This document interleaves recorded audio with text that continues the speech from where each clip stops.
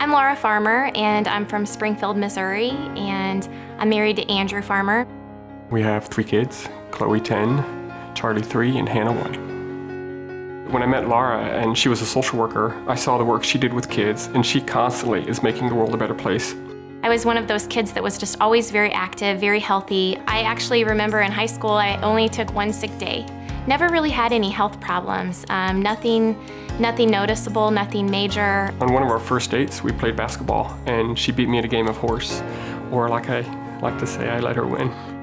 When Hannah was 8 or 9 weeks old, I went back to work, and I had only been back to work for a few days.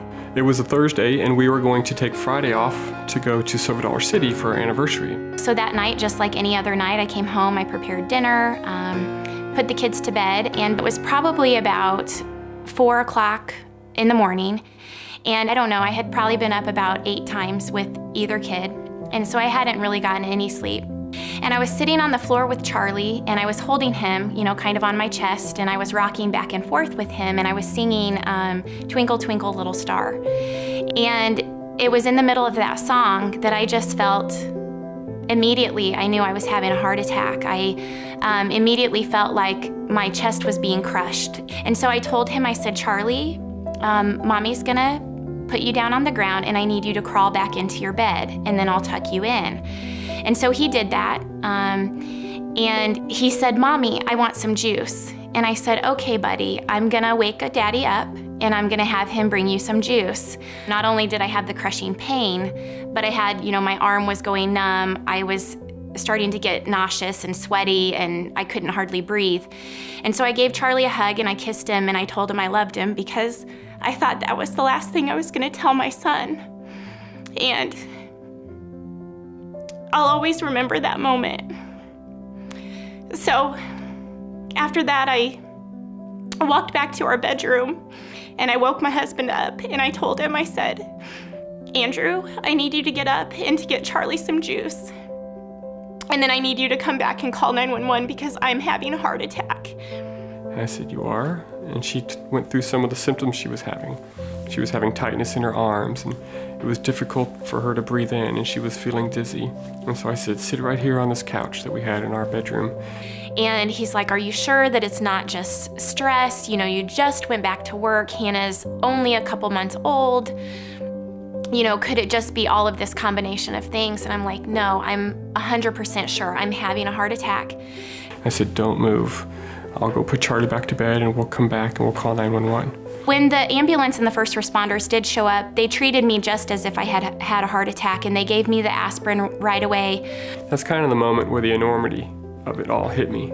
And we were just kind of sitting there thinking, what's gonna happen? You know, is this the last time I'm gonna see my wife? Is this the last time that I'm gonna be able to say goodbye? And they ran some tests. They did an EKG to see if I was having normal heart function and what that was looking like. And what was interesting was that my EKG did come back normal, in the normal range. And so they really, you know, they really did not think that it was a heart-related issue that I was having. I just kept telling them, please continue to check my heart. I'm very, very sure that I have some type of cardiac issue right now. And so they kept doing blood work and realized after they had run some tests for a while that the enzyme that is present whenever you have a heart attack, it's called troponin, they realized that that was elevated. And so that's when they decided, okay, you did indeed have a heart attack, and now we need to figure out why. The doctor came out from doing the angiogram and said that he saw what he thought was a small hole, and that's what he thought could have caused the heart attack. He said, we're going to use this implant to close this hole in your heart. It was actually a very easy procedure. I think recovering from the heart attack was almost harder than recovering from the procedure. People with the heart condition that I had, the hole in their heart, a lot of them have strokes. And I think that that's the scariest thing, because in my mind, a stroke would be potentially a lot worse than a heart attack. A heart attack is bad enough.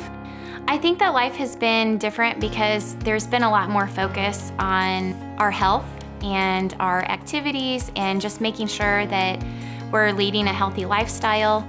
A couple of months ago, Laura said that she was going to be involved in this Better You program, and she shared with me how it was going to teach her a little bit more about heart health and about how to take care of herself and take care of her family. And you know, I benefited from that probably more than what I was aware of. She changed our diet, she changed the way that we were eating, and she started exercising every day. Like after dinner, we would go for a walk. And so it got me working and walking and eating right. And I actually lost 30 pounds. And I was not aware that I needed to lose 30 pounds. I also liked the idea of being on a team with 9 other women, you know, who were kind of health conscious and like-minded, and maybe who had similar experiences. And this Better You program hasn't just helped her, but it's also shaped our family, you know, to be healthier. I think it's important to give to the American Heart Association because they fund important research that essentially saved my life. And now they are doing congenital heart defect checks on infants to hopefully prevent any problems like a heart attack or a stroke like I had right away. And I think that that's very important because my issue, if it had been detected in infancy, I wouldn't be here today having to talk about having a heart attack because I would just be living life like normal. The American Heart Association funds all kinds of important research and also has programs like the Better You that I've gotten to be involved in, where I have learned so many tools on how to be heart healthy, and I've been able to connect with a group of women that have encouraged me and supported me through this journey. I just think that that's great, and that's how the American Heart Association has changed my life.